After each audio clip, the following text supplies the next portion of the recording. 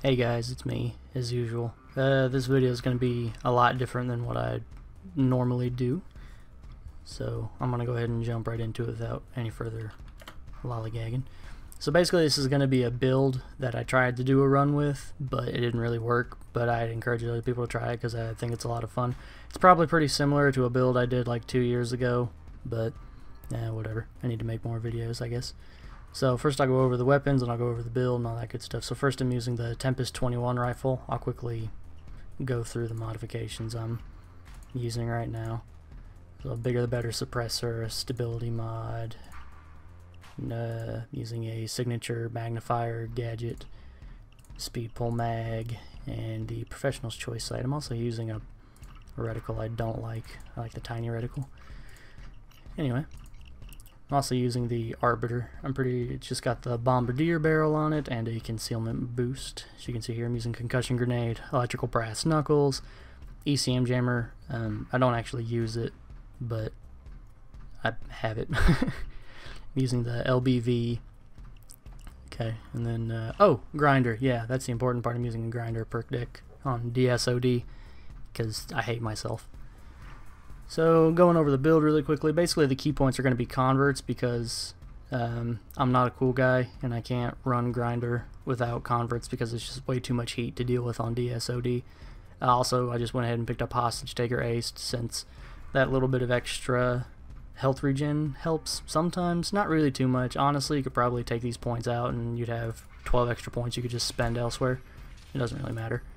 Over an Enforcer, Underdog Ace, this probably helps next to none, except on the particular heist that I'm doing the run, quote-unquote, run on. These were just kind of spare points that I had that I really didn't know what to do with. And, let's see. Picked up Iron Man Basic. I picked up Die Hard Aced, of course, to boost the LBV armor just a little bit. I'll explain why in a second. I got Scavenger Ace to kind of help a little bit with the Tempest ammo pickup. It's already got good ammo pickup, but just to make it a bit easier on myself. Hardware Expert Basic just because I had points. And I also got some skills to help the Tempest out in terms of DPS, reload time, just its general weapon stats made them really good. If you notice here, I actually have like 100 stability and 88 accuracy, and then when combined with Fire Control Basic, I have 100 accuracy when firing from the hip effectively. So, pretty good weapon. It's basically a laser beam shooter. I got Inner Pockets Aced to help get my concealment down really low, and then I picked up Low Blow Aced and Unseen Strike Aced. These crits, the combination of these crits really turn the Tempest into a killing machine. Oh, and of course the Professional helps since my Tempest is also silenced. And then in Fugitive I had a spare point, so I just threw it into martial arts. So that's pretty much it for the build. So I'll go ahead and move on over to the gameplay and we'll talk about it a little bit more. So with this heist in particular, San Martin doesn't have the regular Zeal unit spawns. It just spawns regular elite SWAT units, so they don't do the insane amount of damage that the Zeal units do, the 255 per shot. I assume that if somebody had enough patience and time on their hands and willpower, they could probably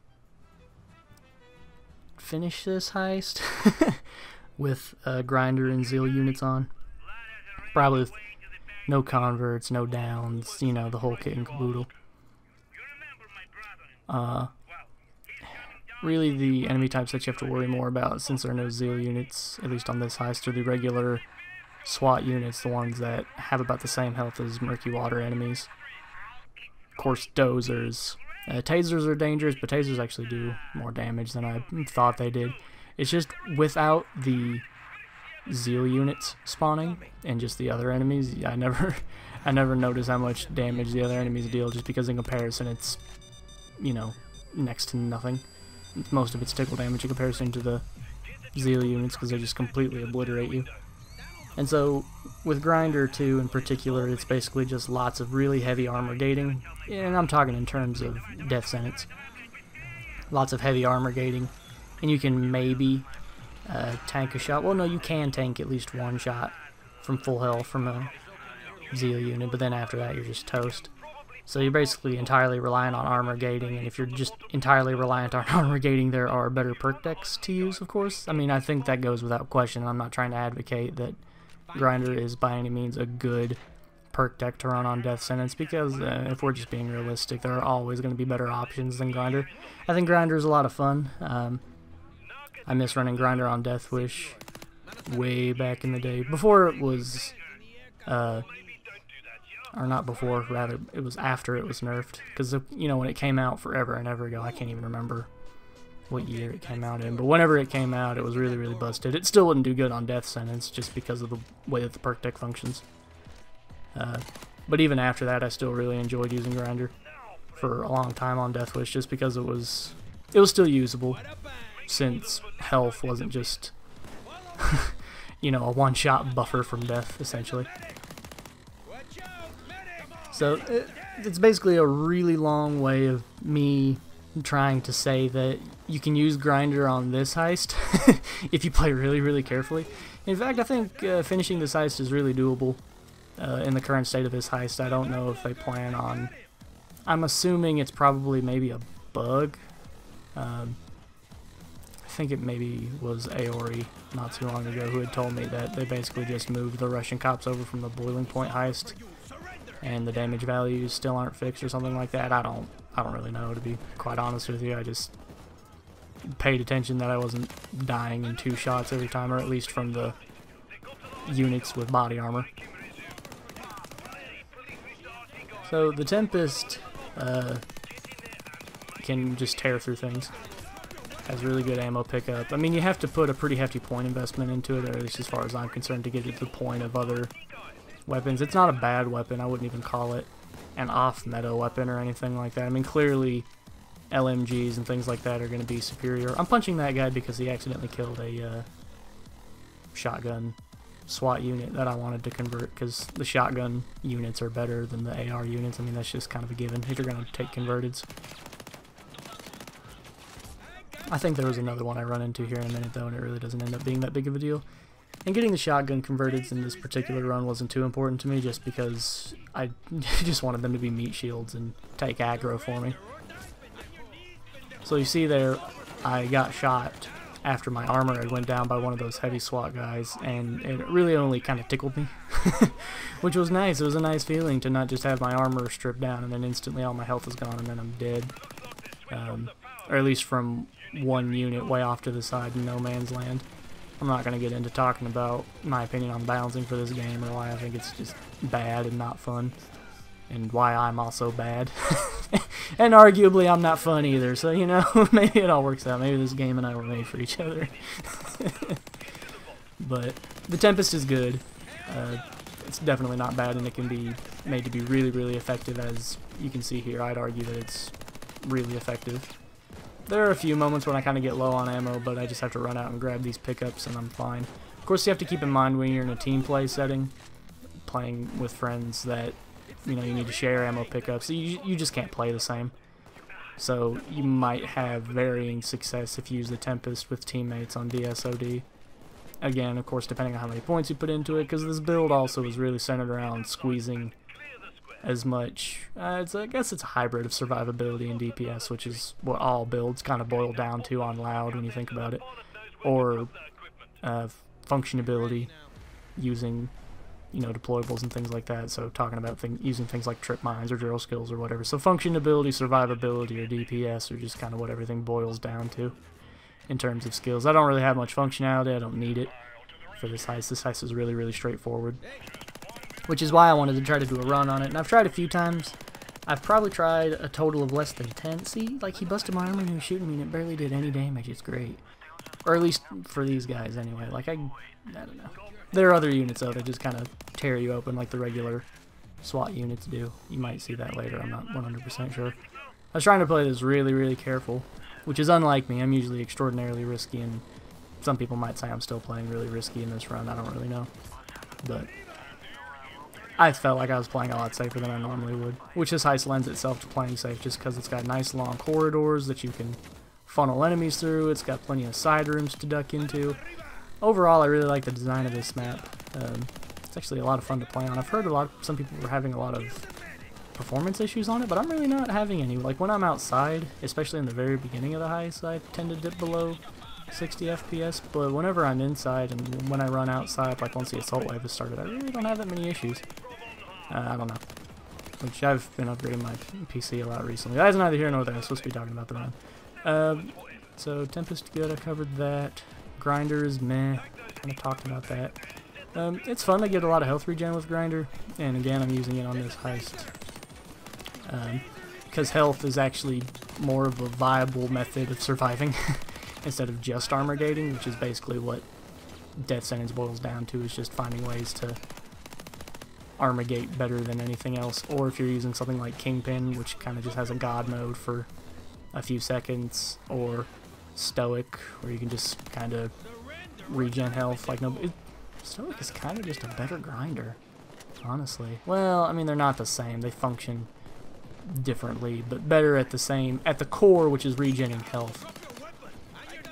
Well, no, that's not true. Redact everything I just said. I don't care. Stoic works on DSOD, and Grinder doesn't nearly as much. It just has no way of surviving once your armor is stripped down. The bright side, though, is snipers don't really do an incredible amount of damage to you.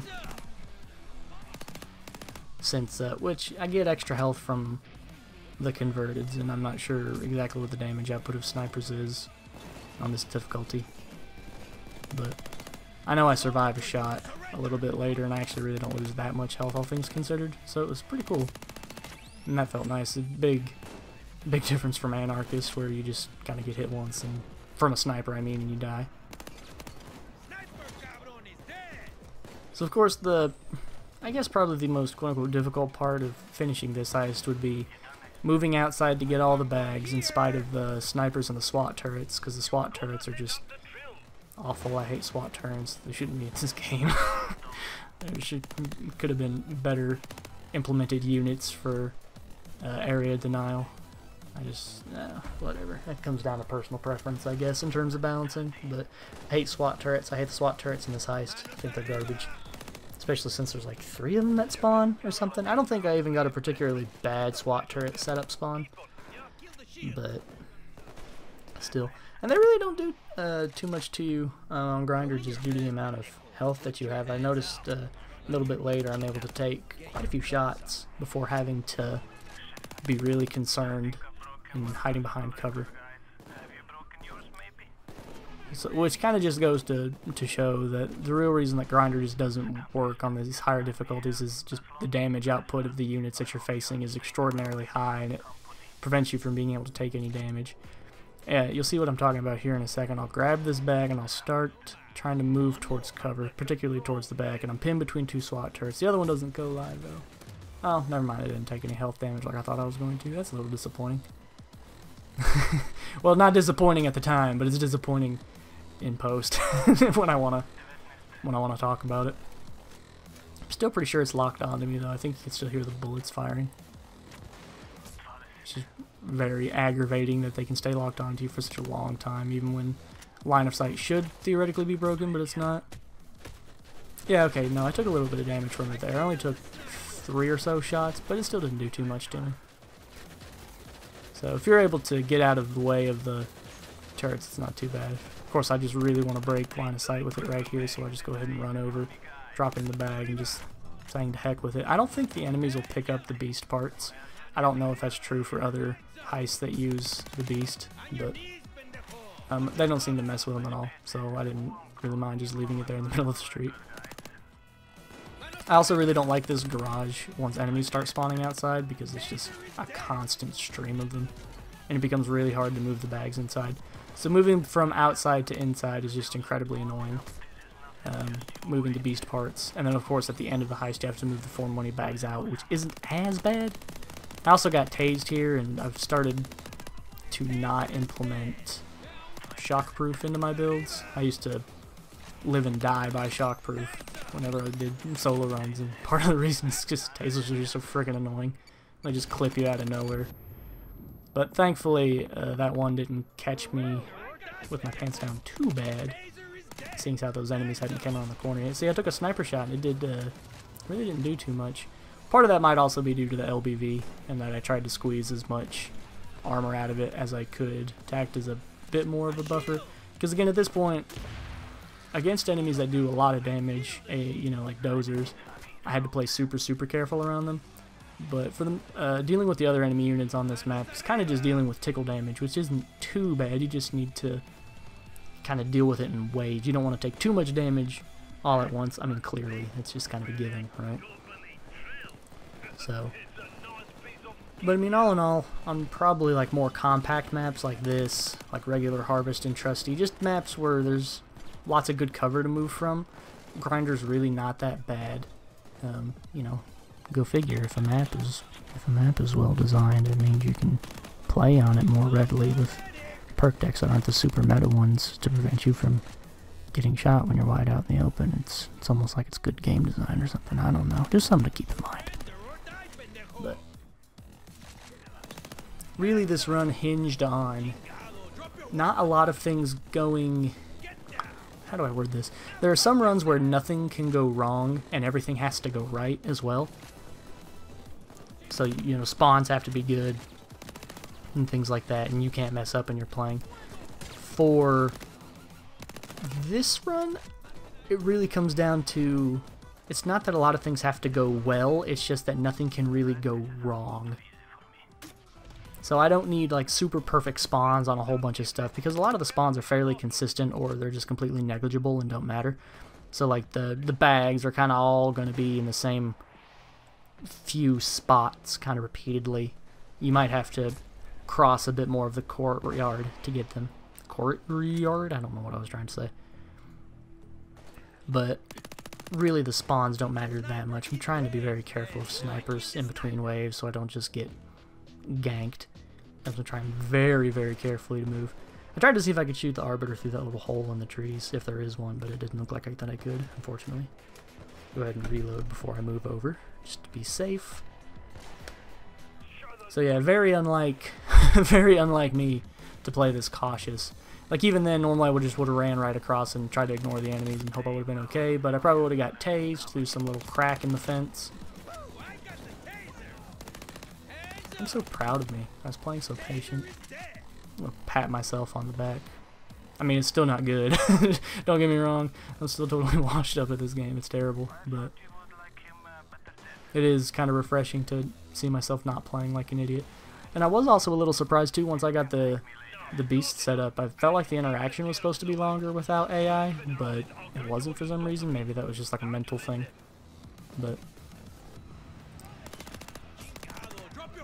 so almost got caught in a bad situation there mid-reload. I just kind of reloaded on reflex without getting back into cover.